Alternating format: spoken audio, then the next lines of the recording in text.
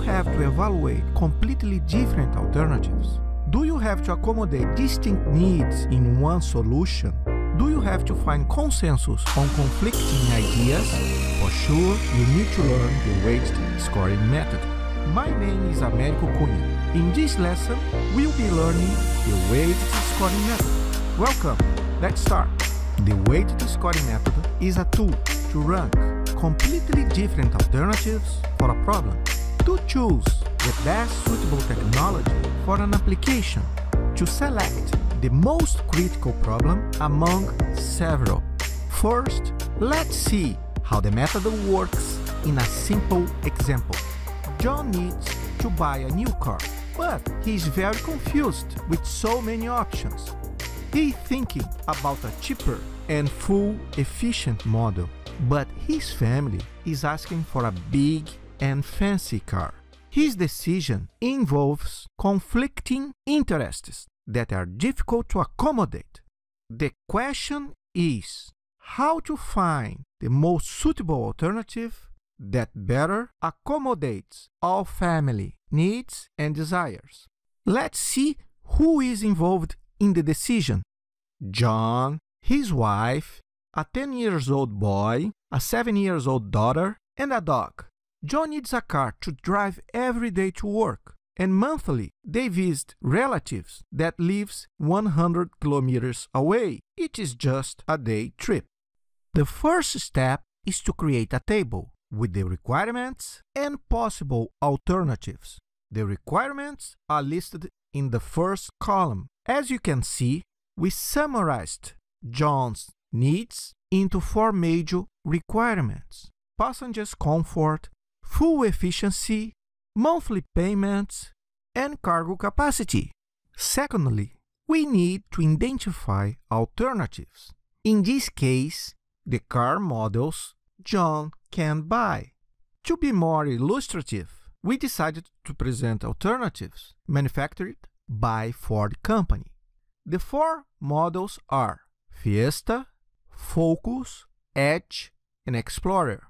Fiesta is the smallest, cheapest, and most fuel-efficient car.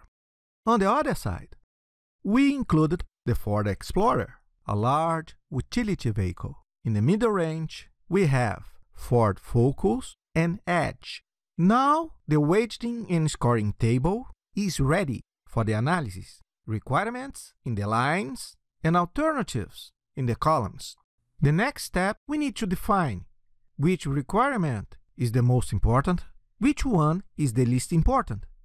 The challenge is to translate the requirement importance into numeric weights. The most important requirement receives weight 5, high importance. The least important receives weight 1, low importance. Let's make some assumptions for John. John uses his car every day to work. The vehicle must be fuel efficient, and therefore, the requirement fuel efficiency receives weight 5. John considers that cargo capacity is not that important and gave weight 1 for this requirement. The remaining requirements receive intermediate weights, ranging from 2 to 4. In this example, passengers' comfort and monthly payments are graded as 3. That means that they have intermediate importance in the final decision. In the following step, we need to evaluate each alternative on each requirement. Let's start with the first alternative, Ford Fiesta. John thinks that this car satisfies partially the requirement comfort.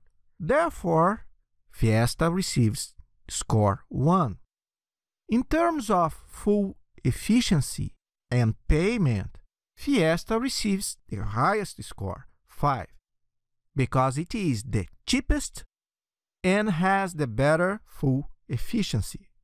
For cargo capacity, Fiesta does not satisfy the needs, and it received score 0 on this requirement. After finishing the scoring for the Fiesta alternative, John needs to give scores for the remaining models. Once the scoring for all alternatives is finished, it is time to calculate the weighted score. The weighted score is calculated by multiplying the alternative score by the requirement weight. For instance, in terms of passengers' comfort, Model Fiesta received score 1.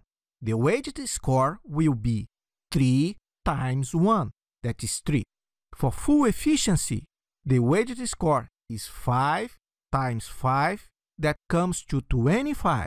After calculating all weighted scores for the alternative, it's possible to determine its total weighted score. The total weighted score is obtained by adding up the weighted score for each requirement. For the alternative Fiesta, the weighted score is 3 plus 25 plus 15 plus 0, that comes to 43. Now we can repeat the calculation for the remaining alternatives. It's now possible to have an idea how suitable the alternatives are for John's requirements. In fact, the weighted scoring method translated needs and opinions into weights and score, which helps to compare alternatives using numerical values. Let's recap. The needs and interests were translated into requirements. The requirements received weights based on the importance level. Then, the total weighted score was calculated. This made possible to compare and rank alternatives. In this case, we may assume that the alternative Focus is the most suitable for John's needs. The weighted scoring method can be explained in 5 easy steps. First, define the objective and requirements. Second, grade each requirement importance with weights. 3. Identify alternatives to achieve the objective. 4. Give scores to each alternative and calculate the total weighted score. Finally, rank alternatives and interpret the results. Let's check now some practical business applications. This example shows how to select a technology. You can see technological alternatives in the columns and business requirements in the lines. You can evaluate each technology against each requirement and then identify the most suitable for a specific application. This example shows how to approach a supplier selection. The suppliers are placed in the columns and the company business requirements in the lines. By providing ratings, scores for each supplier, you find out the best supplier to provide the resources required. Thanks for watching. I wish you the best as you apply the weighted scoring method in your course assignments and professionally.